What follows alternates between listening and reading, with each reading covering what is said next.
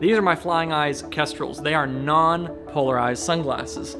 I have a pair of other sunglasses here that are polarized. We're gonna talk about why these are not good for flying in an airplane. More specifically, I'm talking about a modern aircraft with modern digital avionics and digital flight displays. I'm gonna go ahead and clean the windshield off, do a pre-flight inspection, pull the airplane out. Let's go test this.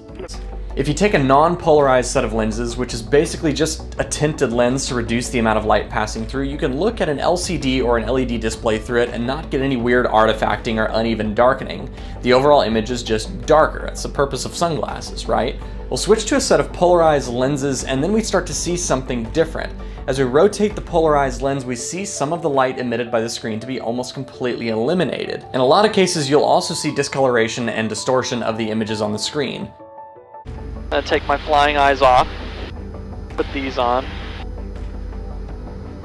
I instantly notice that it's louder in my headset, because these thick temples are breaking the seal. So normally, and I just noticed a habit too, when I look over at the engine monitor, I tend to tilt my head a little bit, right? Just because I'm leaning myself in that direction, just so I can get a bit, a bit of a closer view of the engine monitor. It's over there on the right side of the panel. But when I just casually turn and look and kind of lean and tilt my head, when I tilt my head this way, it goes dark in the sunglasses because of the polarization, and so then I gotta like turn my head this way to see it. That's kind of annoying. So you can imagine that if you've got an airplane that's got like, a full glass display here and then another one next to it, and that's it. Like that's all you've got. It would be a real pain if you're wearing glasses that if you look over and tilt your head just a little bit, just like I just did.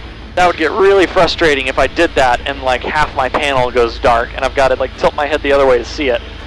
All of these reasons are exactly why I always fly with non-polarized lenses. Flying Eyes Optics is an amazing sponsor to Aviation 101 and they manufacture eyewear specifically designed for helmets and headsets. They've been an awesome sponsor for a long time. I really believe in what they're doing. Go check them out.